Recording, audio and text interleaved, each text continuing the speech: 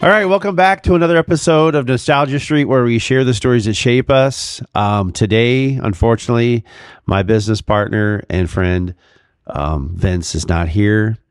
He has a combination of Ugandan syphilis and paralysis below the lips. I totally made that up because he's not here to defend himself. But our guest today is Tanna. We will reveal Tanna and her last name and everything about her in a few.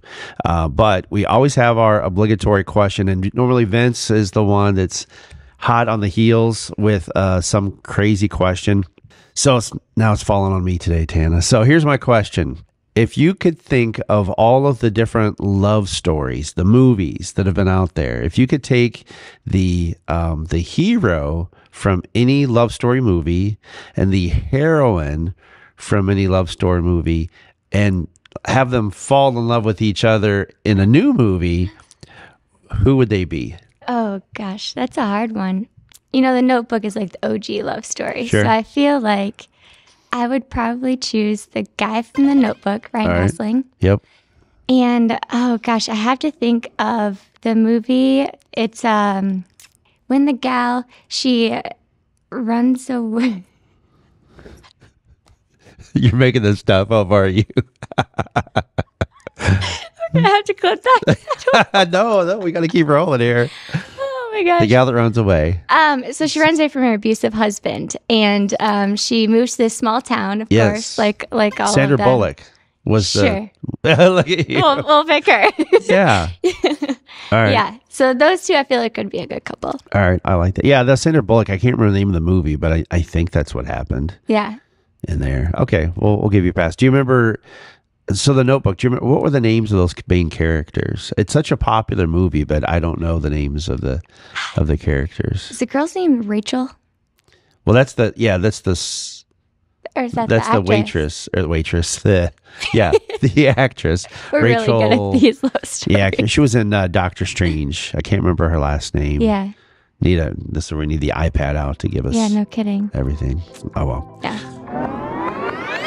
Nostalgia Street invites you on a retro ride that's more than just a trip down memory lane, Uncover life lessons and personal growth stories that stem from our collective past. so you can live a richer, more connected life today. Whether you're a 90s kid, an 80s teen, or simply young at heart, you'll find something to relate to in each episode. Now, here are your hosts, Vince and Jeff. All right, folks. Well, today our guest is Tanna Soukup of Strategie LLC, and we'll talk a lot more about that. We are very good friends with Tanna, Vince, and I. She actually does work with us. We do work with her. We feel like we're a pretty good team together. Oh, yeah. And Tanna helps us post a lot of our content, almost all of our content. So this is the first time now that she gets to be in front of the cameras. And it'd be fun to see where this goes. I wish that my boy was here. It feels so weird. It's like my right arm's not here, but we'll get through this. Yeah. So Tanna, where did you grow up? Yes, I grew up in Leota, Minnesota. Very, very small town. Like 100 people. Whoa. You drive through and you can kind of see the end of it right when you get into the town. But it's kind of cool. My family's been there for a long time. My grandpa actually still lives on the farm that he was born on. Oh, wow. Yeah. So lots of family back home there too. They all stayed, but I'm the only one who escaped so You far. escaped. Yeah. So what's your family unit look like growing up? Yeah. So I'm the oldest. I have 2 brothers and a sister. My sister's quite a bit younger than me. She's 12 years younger than me. Okay. Brothers are a little like bit. to get frisky later on in life? Yeah. Well, that's a story for another day. We don't want to see that. No, but my brothers, I basically grew up with 2 brothers and kind of grew up on a farm. So we, I got into lots of trouble, ran around barefoot, made perfect. teepees out of sticks, sort of thing. What kind of farm was it? Dairy farm. Dairy. Yeah. So when I was younger, my dad milked the cows and it was a lot more labor intensive. And then when I was in high school, he got a robotic dairy barn. And so now robots milk the cows. Wow. But that'd be expensive, right? a little bit, yes. Gosh, I can't even imagine. Yeah. So what's a robotic milker? How does it work? What's that look like? Yeah. Yeah, so it's like a big square, and in the front of it is some special like food that the cows really want. Kind of tastes like candy to them. And You're baiting them. Yeah, right? so they walk in there because of that. And they learn later that they want to go in there. So as you train cows with the robots, they actually go in on their own because they want to. But anyways, they go in and there's all these lasers that understand the measurements of the cow. Oh, wow. And so then it can identify what cow it is. Whoa. Yeah. So like there's a lot of training and work that happens up front when you convert to a robotic dairy barn. But anyways, once the cow's in there and the lasers have read the cow, they know which one it is, an arm comes around and then connects to the cow and starts milking it while it's enjoying its yummy food. And then when it's done, it opens back up and then the cow walks out and that's it. So here's a quick stupid question. Does every cow have the same amount of udders or do they have different number of udders? Yes, unless it has something wrong with it. So they all have the same? They all have the same number. How many udders are there? 4. Yeah. Really? Yeah. Gosh, I could have sworn they had like 6 or 8. So 4. They always have 4. Yeah. All right. All right. I'll stop the questions right there. It's a fascinating topic. I've never seen that happen. Yeah. Wow. Yeah, it's pretty cool. It's actually healthier for cows because then they can get milked multiple times a day rather than just twice if you're doing it more manually. So interesting. Yeah, it's actually healthier for them. So, so how many cows did you have on the farm? People ask me that all the time, and I have no idea. But it probably you probably got used to the smell. Yeah, right? I did. When I go back home now, though, I notice I'm like, oh wow, yeah, this is a farm. Yeah. So I forget about that. But it's so funny. My mom was always so paranoid that our house would smell like cows. That she got these Bath and Body Works like wall plugins, and would always buy the same scents. And she'd go so overboard with them that like in school, kids would be able to tell what sweatshirt was mine because it smelled like caramel. And they still smell like that. I go back home and it still smells like caramel. Yes. They even discontinued the scent and it still smells like it. So instead of smell like cow, you smell like caramel. That's probably a good thing. Yeah, right? probably good. So what are the age differences in between you and your brothers? Yeah, so my brother Trey is 2 years younger than me. Okay. And then my brother Tucker is 5 years younger than me. And what's your sister's name? Taya. So Tanna, Trey, Tucker, and Saya? Taya. Oh, Taya, sorry. So it's all T's. All T's except for, oh yeah, that's right. I've got Soukup in my head there. So Tanna, Trey, Tucker, and Taya. Yeah. Very cool. So where did your parents come up with those names? Do you know? They started with Tanna because they liked it, and Trey. And then Tucker came along and had to stay with the T's. And then Taya was like, well, I have to stay with the T's. So they just kept going. Tanna sounds like a warrior name. Oh. Some people think it's short for Montana. But there's really no reason for it. My mom just liked the name. You could go with that, I guess. Yeah, I was the first Hannah Montana, and then we had some legal issues, so to change my name to Tanna. So that might work out. There you go. So what did young Tanna do on any given day on the farm? Yeah. So I really loved the animals, so I often was taking care of the calves and things like that. Did you name your cows? I would sometimes name like a favorite calf if I had one. But we had to do chores, so I had to feed the calves every day. We had Shetland ponies for a little bit, and those were kind of my responsibility too, but they were kind of mean. I got bit and kicked a few times. Oh. Yeah. But otherwise, no, I spent a lot of time playing in the grove. We called that like our forest. Okay. And we would build forts out of sticks. And there was a creek that ran through it actually, and one time we got the great idea of damming up the creek so that we could make a pool, like a swimming pool at home. And we did that. We played in it all day. And then later my dad realized what we had done. And he was like, you guys, that creek is protected by the DNR and I can get in a lot of trouble for something like that. Dun, dun, dun. We had to undo our dam there, but it was fun. Yeah. Dad and legal issues, I swear. Why do those always have to come in play? So what were some of the favorite movies or songs that you enjoyed as a youngster?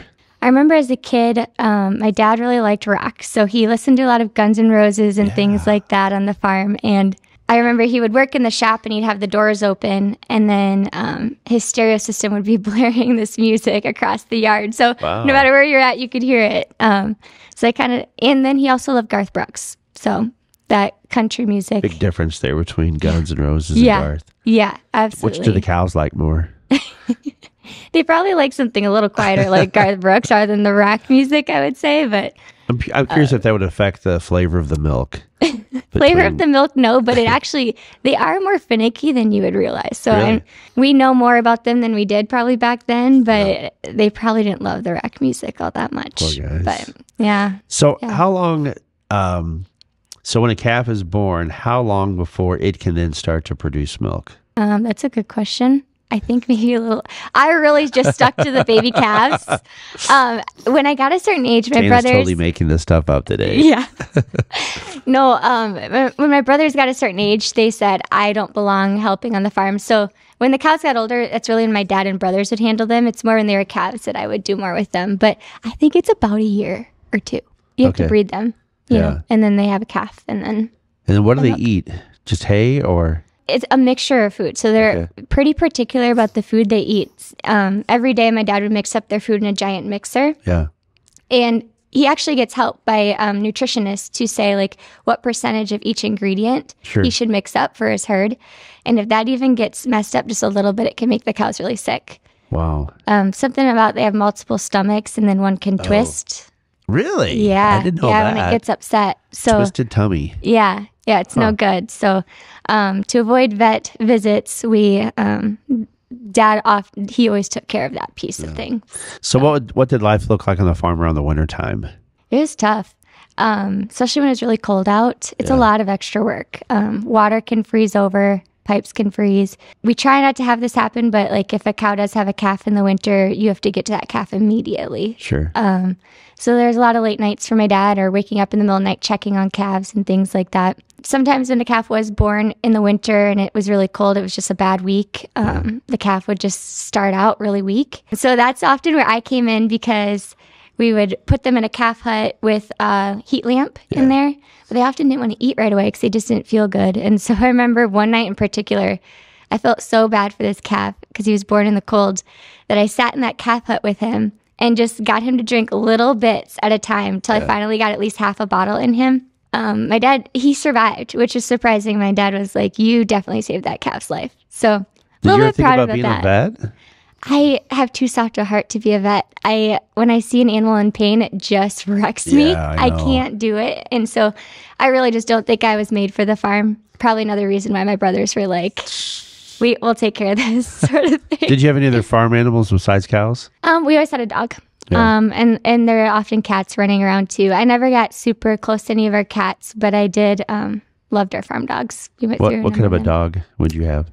We had a blue heeler. We did a chocolate lab before. We kind of went through a lot of dogs. Would they herd or not? No, we didn't really have a lot of pastures, so there wasn't much need for a herding dog. So traditional, or that I should say traditional, but the farms that grow weed, corn, whatever, isn't it true that those farmers kind of get a break in the year? For the farms that do like crops? Yeah. Kind of. But for your dad, he wouldn't get a break necessarily. Yeah, so he actually did that too. I should have mentioned that, but he did corn and soybeans too. Oh wow! So yeah, he's very busy. He's busy. Yeah, it helps that I have brothers to help run equipment, and then also my grandpa did for a long time. Okay. And sometimes my uncles too would come back and come and help during busy season too. Yeah. So yeah, my mom would help. We would run food out, so they could just keep going. Also, when I was little, I was kind of a chatterbox. And so my dad would, when he had a late night and had to get a field completed overnight, he would sometimes take me along because I would talk to him all night long. I learned about banking and taxes and everything at such a young age because my dad took me along in the tractor and I just asked him all these crazy questions. It was fun. It was fun doing that. I would take my coloring books in there sometimes to keep me busy. Yeah. Hang out in the combine. It was great. Yeah. I got a picture. You send some pictures of that. That'd be pretty cute. So was your mom a good cook? Amazing cook. My grandma too. Both and the recipes have been passed down from generation to generation. But my mom was an incredible cook. And I remember that she wanted me to learn how to cook too. Yeah. And I would sometimes, but I didn't love it. And so I didn't really learn all of the recipes that my mom and my grandma had, but I do have a cookbook of them. Yeah. When I got married, they gave me one. So I have them that I could use if I want to. Carry it on. I don't know. Others we've talked with, it feels like that traditional farming setting where dad's farming and mom's tending to the house and the kids and the cooking, and she's just like this amazing cook, and it usually is gets passed down from her mom or from the dad's mom, and makes me want apple pie right now. Yeah, really bad. She makes a really good apple crisp. Oh man, it's phenomenal. So good. So would you do things with the milk? Or would it have to get sent off to somewhere to be pasteurized or whatever? Yeah, so it would be picked up by a milk truck regularly. And we didn't often use the milk in the house. My mom thought that was gross. Really? I suppose. I guess when you know, I don't know, maybe know too much, you're like, no, not really into that. But there was one time that we ran out of milk in the house and mom was cooking. I think it was like pancakes and needed some milk to mix. And she did send us out to the bulk tank where the milk is held. Yeah. And we got some, but that was for cooking. So that was okay. You know, we weren't drinking it. You didn't drink it? Right. No, we didn't. I'm kind of curious what that would taste like if you would even know that. Like, I love heavy cream in my coffee. Okay. I don't like, half and half I'll drink it. Yeah. But the heavy cream with all that fat in there, it's just a really nice thick mixture there. I'm kind of curious what that would taste like without it being manipulated by scientists or whatever. I don't know what it tastes like. I know what it looks, it even looks very different than milk that you see in a jug. Yeah, it's definitely thicker. Probably like that cream, but it's probably not as white as cream is. But, and maybe without the sugar. That's maybe the best way to... So that you're telling us they whiten our milk? They might. I don't know exactly what they all do, but they might. Add a little white out or bleach or something like that. Make it look like it tastes good, yeah. So tell us about your school then. If your town is of 100, I assume you went to a area where a bunch of schools kind of came there, but it's probably still a small group of people. Yeah, I did a combination. So I went, in elementary school, I went to the same school that my parents went to and grandparents went to. Oh, wow. And I had one classmate. So, yeah. Oh my gosh. Yeah. So from preschool all the way to 8th grade, I had one other classmate. Oh my gosh. And it was so funny. I remember when we were in like preschool or kindergarten. Well, we had the same teacher for both. But she let us go to recess at noon because we were halfway through the alphabet and it was only a quarter through the year. And so she was just like, you guys can go play for a while. But I basically got tutored all the way through. But they did combine classes. So they would put like 3rd and 4th, 5th and 6th, 7th and 8th like together. Okay. So then every other year I was with my brother in the same classroom too. But so as you got older, then the potential for dating was a small pool of people, right? It was a small pool. Yes, it was. So when I went to high school, that's when I had that thing where there's multiple schools that came into one high school. So the pool grew a little bit to, total of 30 kids. Oh, yeah, 30 to choose. Well, 30 kids, but what, 15 boys maybe? Yeah. Yep, it was about 50-50. So... Do you remember any crushes that you had out of that 15 to choose from? Or were there any? I actually, now that I think about it, I dated one who was in my class, and then a guy a year younger than me, and then I also dated a guy older than me. So just kind of went to different The law of averages. Yeah, you got to. Yeah.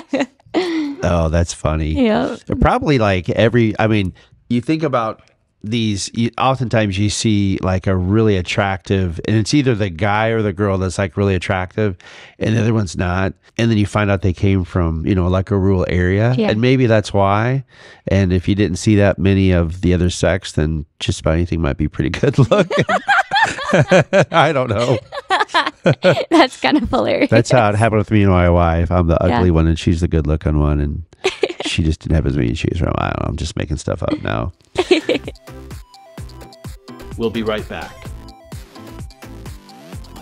And so in the high school then, how many, you said you had 30 then in your class, but then was there like 30 in all the other classes? You had like 90 to 120 kids? Yep, exactly. So where was that school at?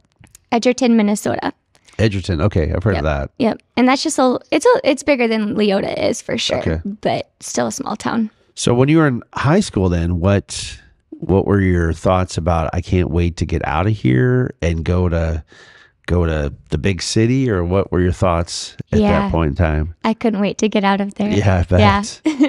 Yeah, I just wanted to learn and explore and try so many new things. And when you live in a small town, like for example, I wanted to try dance when I was a kid, and in order for me to do dance, my mom would have had to drive me 45 minutes to an hour each way for every practice and every recital and all those things. And so it just really didn't make a lot of sense. Yeah. So I was excited for the opportunities after graduation. I forgot to ask you. We have to go back a little bit. You made reference something about your brother falling into or got in the middle of a manure pit. Yeah. What was that all about? Did So you my push brother- him or what? Yeah, no. Oh, no. My brother Tucker is such a sweetheart. He's awesome. But when he was little, he was a farm boy. Like, he was on my dad's heels all the time. And he wanted to do everything my dad did. Okay. And sometimes he'd go rogue and do his own thing, but pretending to be dad. Yeah. And one time, he must have, I don't know why he did this. Nobody saw him do it, but he took a shovel. And so the top of a manure pit it dries up, right? So like a little kid can walk across it. Yeah. So he did, and he got to the middle. He must have got freaked out or started to sink. Yeah. Then he started to come back. And as he left the shovel there. Uh-oh. And as he came back, he sunk more and more and more. And like, obviously, thank goodness he made it to the edge, but he was covered in manure. Wow. Yes. So it's like a frozen lake, except it's cow poop. Yeah. Oh my God. Yeah. It's like quicksand, I suppose, but really gross quicksand. I don't know. Wow. Yeah. And your then, mom said, "Don't dare come in the house. We're going to spray you out in the yeah, yard." we had to hose them off outside. And my dad didn't find out right away, but he drove by the manure pit like days later. I guess we hadn't told him that happened. And he saw the shovel in the middle, and he just couldn't figure out how that shovel got there. So he finally asked my mom, and we were like, "That was Tucker." Yeah, He's underneath. He's underneath that shovel. Yeah. Wow. Yeah. Poor Tucker. So were there other little farm accidents? Yeah. Well, Oh yeah. Oh, Yeah. There were a number of farm accidents for a period of time, especially between my brothers and my dad.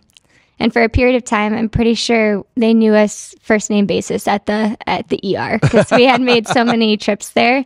Yeah, it was tough for my mom. I kind of feel bad for her because we had just broken bones and different things, stitches, Really? just kind of for a period of time, one after the other. So, yeah, there were definitely a lot of accidents. There's a story about me supposedly crashing a four-wheeler, but I still think that it was my brother who did Yeah. it, not me. But they you? love to say that I did it, but I think it course. was him. But there was one time, I will admit, we were driving kind of in a grassy area, high grass, because we did a lot of four-wheeling, and my brother was behind me, and there was the creek. Again, the creek was there, but you couldn't see it because of the grass, because it was so small at that place. And I hit the creek, like I went into the creek, nosedived.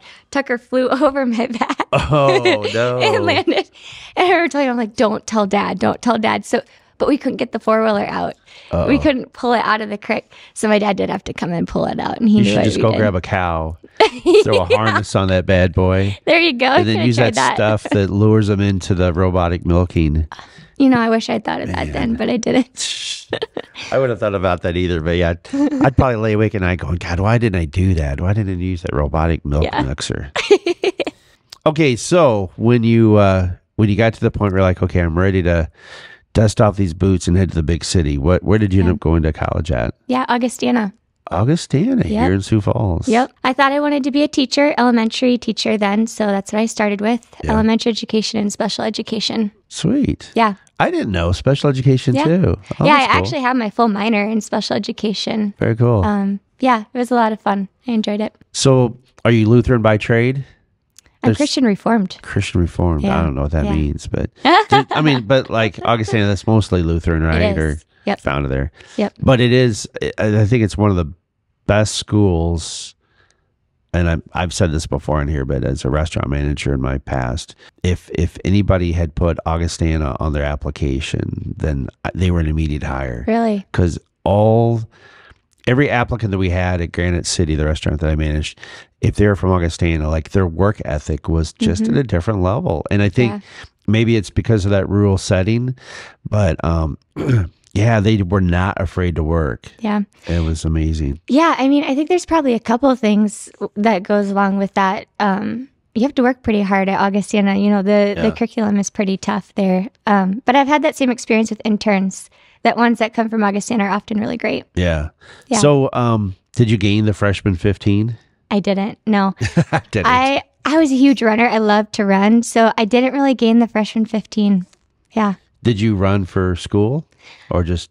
on your own? In high school, I did track and cross country in high school. So it's kind of a funny story. I just like to run for fun when I was in high school. And one day I was running on the road and the cross country coach came up next to me, drove up next to me. I was running. He's like, "You need to come to practice." And I was like, I don't want people to watch me run. Like, I just do this as a hobby. And he talked me into it. And this was my senior year. So I ended up getting 1 year of it. And it was a lot of fun. I really enjoyed it. I would have done it more years if I had known how much I loved it being on a team. Did you have any sweet accomplishments you care to share with the audience? I don't even remember. I mean, I have probably medals and ribbons at home, but I don't know of anything. What was your furthest distance that you ran? So all of the cross country, there's two things. All the cross country races are the same. Okay. But I did half marathons in college, so that's probably the furthest I've gone is a half marathon. Yeah. Sweet. Where was that at? I went out to the Black Hills to do it. So it was pretty, at least while you're running, so you can have something to look at while you're running. So yeah, it was pretty fun. Do you still run today? I don't. It's too cold right now. Yeah. I actually ran so much that I injured myself and I'm no longer able to run. Which part did you injure? My knee. Yeah. Yeah. Yeah. I could do everything else. So now when I need those endorphins, I just go really fast on the stair stepper to try to get a run in. But yeah, the knees and the hips usually take their toll. They do. Do you ever watch? I hate to say this. This is so mean. I've probably said this before, though. Do you ever watch people when they're running and you're like, "Oh, that's not the right form"? You ever? Yes. Okay, good. Absolutely. I'm not alone with that. Yeah. I mean, especially when people swing back and forth. Yes. Only because it completely ruins your momentum when you're running. I think I've actually said that before on here, but I totally agree. Hey, at least they're out there because I'm not right now. I'm a fat slob these days. I got to get back out there. But yeah, it really does bother me when people are trying to better themselves. But I don't know. There has to be some kind of an injury that's going to come out of that whole twisty thing. Yeah, you would think so. I mean, it's got to be a joint too, you would think. Yep. But yeah, oftentimes you'll see people, they're probably running too hard. And you can usually tell, you can kind of tell by the size of a person whether they should be pushing themselves that hard or not. But I've seen some people that they're just like running way too fast. And it's like, that's not gonna be sustainable, I don't think. Yeah. They'll probably just get tired enough to walk home. Yeah. Who knows? Drink a big jug of milk. Maybe. No way. You never know. That would be no good. Okay, so college. Is that where you met your husband? No. Well, he didn't go to Augustana, but it's during that. It was right after college, actually, that I met him. Oh, it was after college. Yeah. Okay, so we don't want to talk about any boyfriends at Augustana then. Yeah. I had a couple, but when I was in college, I started a women's clothing boutique about 2 years in. Wow. And that is with my mom. And that is actually why I switched to business and marketing from elementary education. Interesting. Yeah. So when I was in college, so that was right after my sophomore year. So I had 2 years in, and then I really was focused on that and less focused on being a college kid, which, there's good and bad to that. Like there are times where I'm so grateful that I did it. But at the same time, I do wish I could go back sometimes and be more of a kid. So where did that idea for doing the boutique come from? Yeah. So my mom and I were shopping one day at some boutique shopping because we like to do that. And on the way home, we started talking like, if we had our own boutique, we would do this and then this and this. And that idea kept growing and growing. We kept talking about it. And then after that weekend, she kept calling me with ideas for a boutique. And before we knew it, we were buying clothes. And we started by selling out of her house. Yeah. And then had an online store. And that quickly grew. And we really wanted a storefront pretty fast. So how did you get word out about your boutique? A lot of social media marketing. Yeah. And back then, it was a lot easier for a business to do social media marketing than it is now. Yeah. You could get all of those likes on an organic post that you can't really get anymore these days. So how far out would people order product and you ship it out to? How far away? Yeah, so we did the whole U.S. and we had some random ones, from the coast here and there, but we probably sold more to people in the South and Midwest because that was kind of the style that we had, so it fit. So you had a specific style. We did. Well, how would you explain that style? Honestly, it's all my mom there. Like, she's the stylish one. Even when I was in high school, like, if I had an event, she would put my outfit together for me. Really? Yeah. So she's the stylish one. I just did the marketing. She did a lot of the buying. But she has a really cool style. I think her talent really is finding clothes that people feel really good in. Yeah. when it comes to the fit and the size and colors and patterns and things like that. She really has a talent for that. Sweet. Yeah. That's pretty cool. Well, so you're out of college. What's that look like? Yeah. So I graduated from college, and that is when I decided with the boutique, I didn't want to stay with the boutique. Retail wasn't going to be my career necessarily. And so I just wanted to go and learn. I wasn't 100% sure on what it was, but I just wanted to learn from other people and see other things. And so I took a job in the digital marketing department at Sanford. And that was so fun because there were so many other marketers that were so experienced that I could learn from and work with. And so it was a really cool experience. And that kind of started my marketing career. And then with the boutique, I still helped and consulted on the side. I did summer marketing nights and weekends and stuff. And then as she grew, she hired a marketer in-house, and then I more just consulted and created marketing So she kept the business going. She did. Oh, Yeah. interesting. Yeah, she so did. This was a real business model. Oh, yeah. Yeah, she had it for Ooh. 9 years. Wow. Yeah. So what happened when you left Sanford then? Yeah. Then we're going to go into all my different experiences in marketing. We don't have to go There's into all quite of a bit. Let's see. After Sanford, I went to JDS Industries. Okay. And they're a wholesale company here in Sioux Falls. The trophy makers? Yeah, but they do all personalized gifts now. They do a ton of different things. And they really hadn't been doing much at all for digital marketing. And so I was kind of the first hire for digital marketing in that company to kind of start moving things forward there. Because before that, they were doing all catalogs that people would pick from.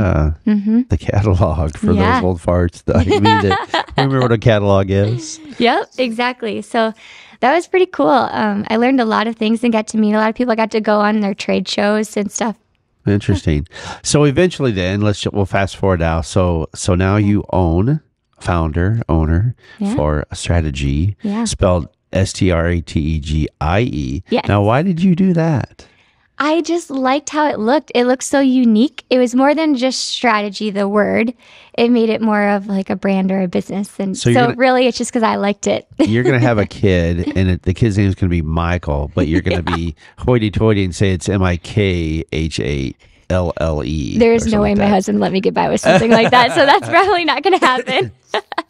So talk about, like, obviously Vince and I, we have our business here. Talk about some of the challenges and the fears, perhaps, as you were thinking, okay, I got this job here, but my heart is pulling me in this direction. What were some of the thoughts that were going through your mind as you decided it's maybe time to take the plunge? I was scared, and I think the passion was so strong that it helped me to overcome that fear at the time. And I'm lucky too. My husband was so supportive. He saw it in me before I saw it in myself. Yeah, that's cool. And so I had this idea. I just wanted to help more people. And I saw that so many business owners were just struggling to know what to do. Because as you know, in marketing, there's so many different things that you can do. Right.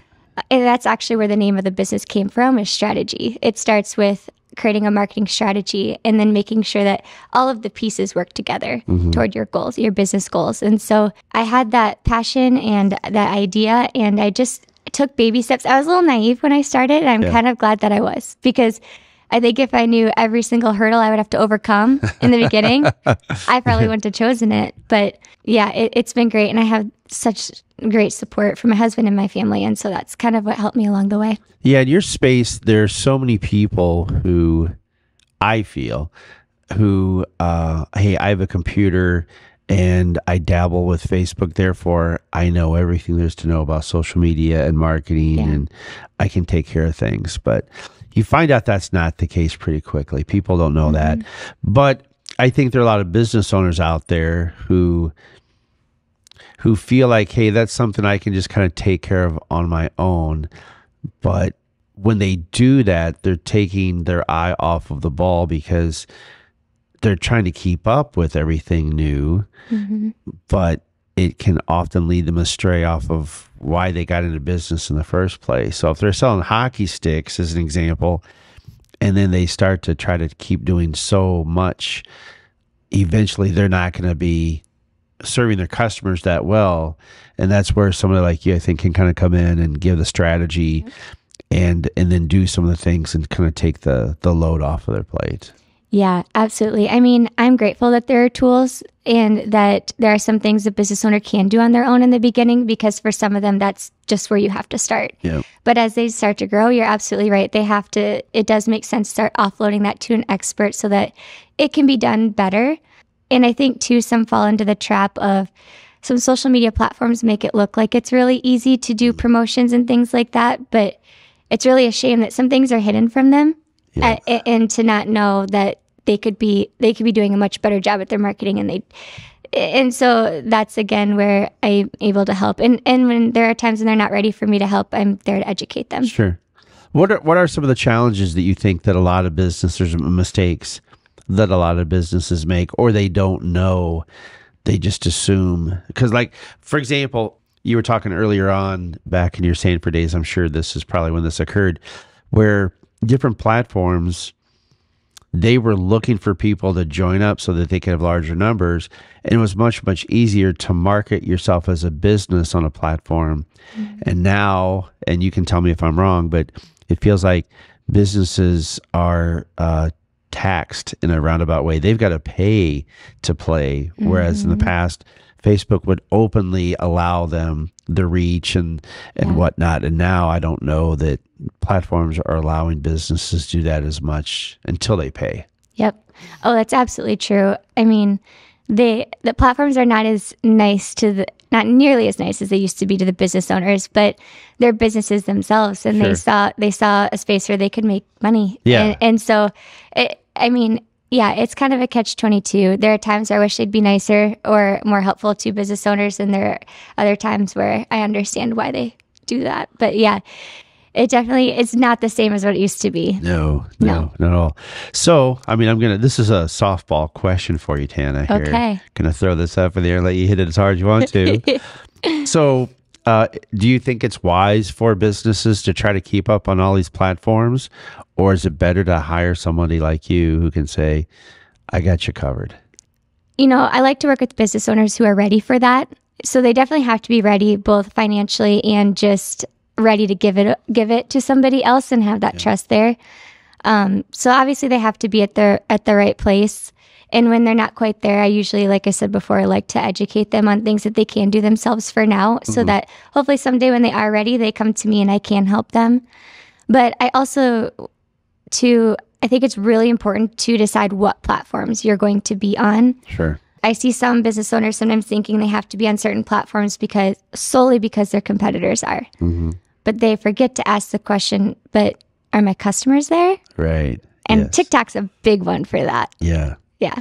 Yeah. So let's talk about TikTok. I mean, obviously this is big in the news lately. I mean, is it owned by the Chinese or not? We don't know. I think there's a presumption that it is, even though I think their owner says he's Singaporean and says no. So now that leads the government then to wonder, should we ban this or not? So let's start with, do you think that TikTok has an advantage for businesses or not? I think it does for certain businesses, not all. I think it can be a good educational platform in some industries. And I think it also can sometimes work well on the retail side for selling. There are TikTok shops that do well. Yeah. For those that actually send products out to their customers. Yeah. Yeah. Because there's a few scammers out there. There are. And I myself don't purchase anything off of TikTok. I wouldn't feel comfortable doing that. But yeah, it's tough. I don't push many of my clients to TikTok right now, partially because of the controversy around the platform. Mm-hmm. So you could spend a lot of time building a following there. And what if it does get banned? Or what if something, to me, it just is less stable than other platforms are. What do you think about privacy concerns? What do you recommend to people? Because I swear to God, I can talk to my wife about a topic. Yeah. And then the very next day, TikTok sends me an ad, or there's it's not really an ad, it's just content around robotic milking machines. Probably it's probably what I'm gonna get if my phone were in this room. But it's crazy how I mean they you're supposed to have control over this so that the microphones aren't on and things like that, but yet they still are listening somehow, some way. I mean, they have to be. I have the same experience. I think everybody does. This might be an unpopular opinion, but I don't hate it because I like it when my social media platforms show me ads of things that I'm needing at the time. So especially when it's on like Instagram or Facebook, then it's kind of cool. Or if I'm shopping for something, forget about it, get busy, and it retargets me, I'm like, yes, I did want to buy that. Thank you. That's true. That is a positive. So I look at it that way. But I think when you look at platforms like TikTok and things like that, there probably are some times where it's not safe or not a good thing for that data to be shared with certain people. Yeah, because there's always bad players. But do you mind if I tell everybody our age story? This is my favorite story. Vince and I were just like inundated with just too much stuff going on with our business. And it was like, okay, it's probably time to engage with someone like Tanna. And it cracked me up. I still, like, I've got like little laughter tears in the corner of my eyes as I think about this. But Tanna was I was impressed because I've been in marketing for a long time. And you said something, and I was like, wow, like she's really smart. And then without even thinking, I'm like, how old are you? And she told me, and then I think that night, I'm like, that's probably a rude question to ask. But it was meant as a compliment because, oh, man. Yeah. Okay, I'll stop. Yeah. I just thought it's just unique to come across individuals who impress you these days because it feels like a lot of people just don't want to work. I hate to say it like that. Like Vince, where's he at? His paralysis or whatever. I don't know if I'm buying it. Whatever illness he has today. Yeah, whatever he is. Well, where do you see Strategie in the next 5 or 10 years? Where do you want to take it? I really feel passionate about creating a business that is for people and cares for people, both employees and for the clients that we work with. Yeah. And so it's my goal to grow maybe a small boutique marketing agency. And in doing so, it's all about the people. Yeah. I want employees that love where they work and are treated well and compensated well. And I want clients who trust us and walk away saying we had such a great experience with Strategie and they really took good care of us and went above and beyond. Yeah. So I don't know how long that will take. It's probably the road less traveled and one that will take a little bit longer, but it's what I'm going for. That's cool. Yeah. People need to be fairly compensated, but they need to enjoy their job. And I hope, and it feels like sometimes there's a little bit of conflict there. I mean, sometimes we put the money in front of the happiness, but the older you get, the more you realize I need to be happy with what I'm doing. And you could be making major bucks, but if you're not happy with what you're doing, it's just a grind. Yeah. I mean, think about how much time you spend at work every day. Right. Yeah, I see Vince more than I see my wife, except for the weekends. So yeah, you gotta pick the people that you work with and pick the job and want to have fun with it. And I think that's something that I've loved so much about even this last year with Strategie is getting to work with so many awesome business owners. Like there are so many really good people, especially in our city, and I appreciate that about you guys, and that's why I enjoy working with Forefront so much, is because the experience is so great. Yeah, we probably don't get as much work done when you come over to probably not show with us, but hey, it's a good time. It is. Okay, so I'm going to play Vince now. Okay. I put on my Vince hat. So what is something that you have borrowed or that you still use from your earlier days as a human being to now, something you pull from that helps kind of guide you and take you down the path of life? That's a really good question. I think that my parents and family instilled some really great morals and values, and they're very important to me, and they're still rooted very deeply within me. And I mean, one thing that comes to mind specifically is commitments. And maybe sometimes I go a little overboard with this, but if I say I'm going to do something, that's what I'm going to do. And so I think people appreciate that when you are you stick to your word, and your commitments helps build trust. That's good. That's really good. So is there anything we didn't get to talk about in your childhood or upbringing that you wanted to throw out there? Anything in my upbringing? Maybe I'll leave the audience with a funny story. Okay, yeah, that's perfect. So I And this kind of ties in actually to, this came up again at my wedding. And the reason why now this story sticks in my mind is because I didn't realize the impact it made on others. So it's kind of funny, but also has a lesson too. But when I played basketball, I probably was a sophomore. And when the JV team runs out onto the court, all of the freshmen put their arms up and make a little tunnel for you to run through. Okay. And I'm small, a petite person, so I was point guard, of course. So I'm in the front. And I'm running through the tunnel, and I tripped over somebody's shoe. And I fell down, but I was in the front. And everybody else fell down, too, behind me. Man. And at that point, I was like, well, what do I do? So I got up, waved at my parents in the stands, and kept running and did like the layup thing that we normally do. And everybody was laughing or whatever else. And I really didn't think about it again, because to me, then it was like, okay, I'm the game. I got to pay attention to the game. Yeah. And never really thought about that again until I was at my wedding, and my maid of honor, one of them, I had two of them, told that story about me. But what she said was, what I appreciate about Tanna is that she always finds the positive in every situation. Yeah, that's a good story. Yeah, it was good. I thought about like smacking the microphone over to make you feel good about that, because we all make mistakes like that. Yeah. I remember it was a little different, but I remember I was a very, very good speller from the second grade on. And I remember there was a spelling bee where I was up against eighth graders, or second grade, eighth graders. And of course we had age appropriate words, but I won a bicentennial dollar for that. And ever since then, I just had I was just very competitive. Anytime there's a spelling bee, I would crush it. And I was in the eighth grade, and it was a school-wide spelling bee. And I'd already made bets with my buddies that I was going to crush this. And I represented my class. All the kids did. There are like 15 of us. And they told us, when we say the word, repeat it, and then if you want us to tell you that word in a sentence for context, we can do that. And so every time I stepped up there, I was like, hold my beer, I got it. And so I heard the word. At what age? Yeah, I know. Shh, quiet, my mom's watching. I heard the word, and I said, CINNAMON, cinnamon.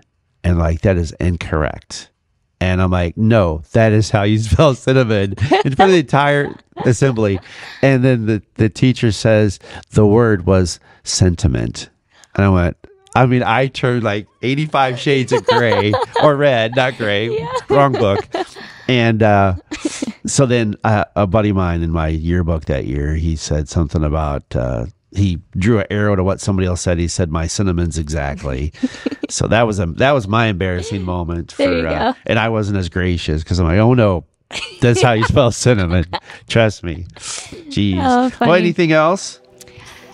I don't think so. We're gonna have you back on, I'm sure. That we're gonna find some other shenanigans that you did. All right, so I'm Vince. So until next time, stay curious, stay engaged, stay engaged, and we'll see you next time on Nostalgia Street. Make sure to subscribe to our podcast on your favorite podcast platform. If you're on iTunes, please take a moment and leave us a rating and review. Head on over to our YouTube channel and hit that subscribe button. You'll get access to engaging visuals that complement our podcast content. Thanks again for tuning in, and we look forward to having you with us on our next episode. So until next time, listeners, stay curious, stay engaged, and never stop walking down Nostalgia Street.